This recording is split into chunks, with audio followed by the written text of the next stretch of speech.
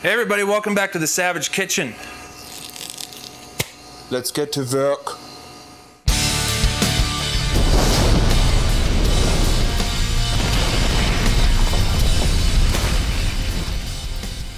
Good morning, Trig.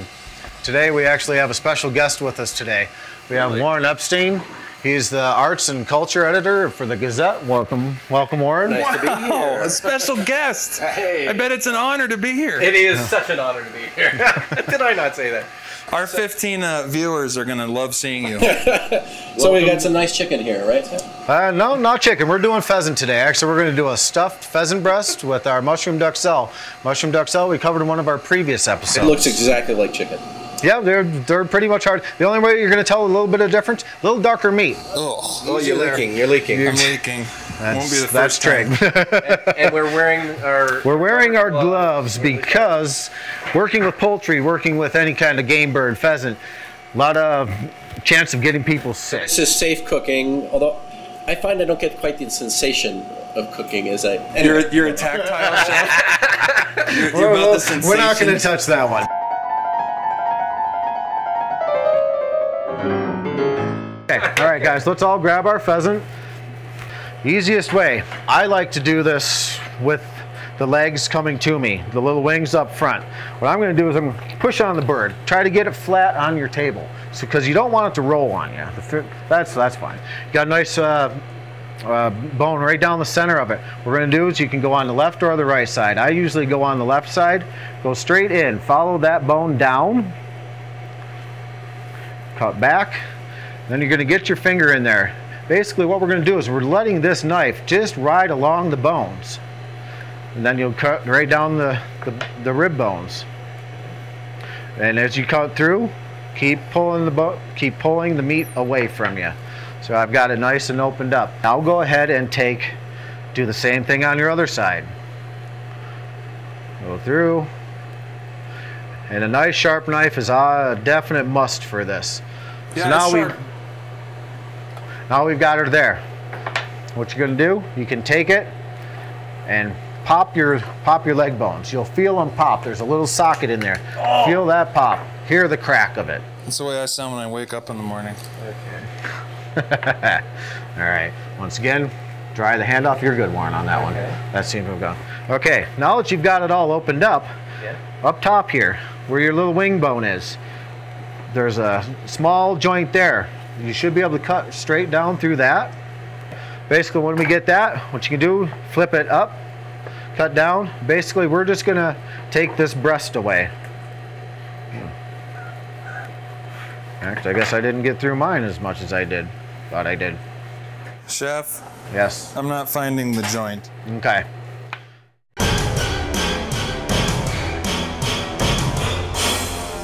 Can we get some etiquette things out of the way? Sure. Is this his cutting board and this is mine? That's the way it should be, yes. Yeah. The trick seems to be going everywhere. Because I am working with a knife here. It's like crossing the streams in Ghostbusters. We don't want to go. Yes, exactly. Please. Look, I had a nice chicken leg, wing here. Look. It was already thin and yeah. But you just had to jump in. See, that's where you need to learn your place. Look at that. Look. I did not do that. Once again, you're violating my space here, not to be, like the backseat of the car. We need to have guests on more regularly. You're absolutely awesome to me when we have guests on. Help me. Actually, you do seem a little nicer to him than you usually are in some of the. Well, it's a little harder for me to hit him because with the gloves and the knives. With the gloves, what we're playing. But if you do with hit him, it's not going to be pretty. Well, no, because you might get hit too. If I come across, I don't think that's fair to you. You don't deserve it. No, I appreciate that. He might deserve it. You don't deserve that. Fair enough. I'm going to get our Duxelle ready to go. Trig, if you would please hand me that pastry bag over there. Trig. Ow! Pastry bag, please. Sorry, Warren, didn't mean to catch you in that a little bit, but yeah. Pay attention. You're not a samurai. Stop playing around. Yes, chef. I'm surprised by how few ingredients really there are. Yeah, it's not really much. It's not a complicated thing. No, and like I said, in one of the previous episodes, we did this mushroom Duxelle, which is really actually very simple too. Trig, may I borrow your knife for a minute? Oh, stop shit. Thank you. How I'm going to do this, I'm going to take it, I'll flip it up so you can see it. I'm going to go straight in through the middle of the breast. Oh, your knife's a little too big for this? Yeah, yes, it is. Make a nice hole in there. Basically, you can get your finger in there. So now what I'm going to try to do is take our stuffing, cut a nice little hole in it, and we're going to stuff the breast this way. We can just squeeze. So I want to cut a hole right in the middle. Yep, trying not to go all the way through. It's a little, yep. You can take your finger, just push it in a little bit more to fill that gap. And because this is going to shrink when it cooks, you don't want to overstuff it, or else your stuffing is just going to come flying straight out of it. So it's okay to acknowledge the sensuous nature of this part of the cooking. Oh yeah, oh yeah. Warren seems to be doing well. Too much fun. Craig, here is your knife back, so you can try to do that. Here's another way of doing it at home. If you want, you can butterfly the breast. Flip it skin side down. Just cut halfway through,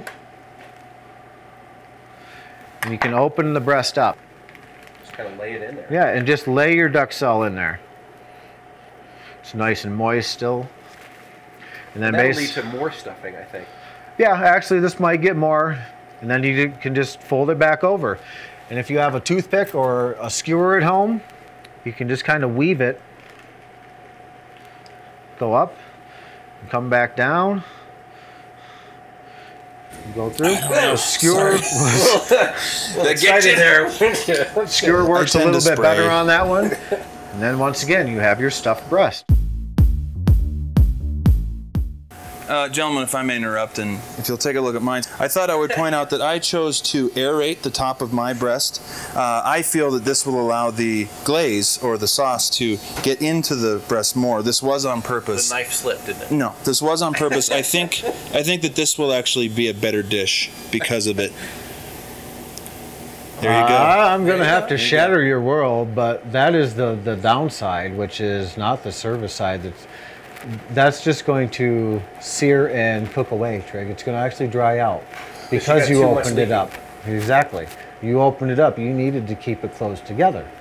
It's an innovation. Innovation, mind. You know what? Seriously, stop being a baby and let's keep going here. All right. And as we are here, Savage Kitchen. I thought it was your name, but it's a little of both. It's a reality. We do, and like I said, everyone, we do like to have fun. I do have fun in my kitchens. This was our stuffed pheasant. Basically, now what we're going to do is we're going to take this, we'll season a little salt and pepper on top, heat up a nice saute pan, sear it, finish it in the oven for about 10-15 minutes. Serve it with some wild rice and our raspberry demi.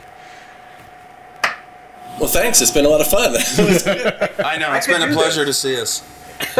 Yes, and for you too. Yeah. No, and I got a doggy bag for the dog with the hearts and the gizzards and stuff. We always leave. Chef, it's been a pleasure. Warren, it was a pleasure. Please come back again. Like I said, actually, I've had a little more fun this time around. For future guests, special guests of the Savage Kitchen, you can expect one of these for your own in the green room. That's right. You don't get exactly one of those bags of favors. You get gizzards. Who can ask for anything more? I don't know. Thanks, Thank Warren. you, Warren.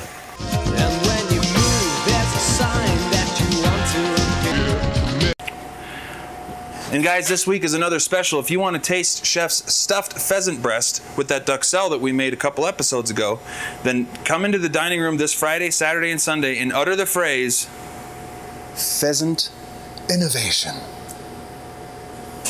It's not innovation.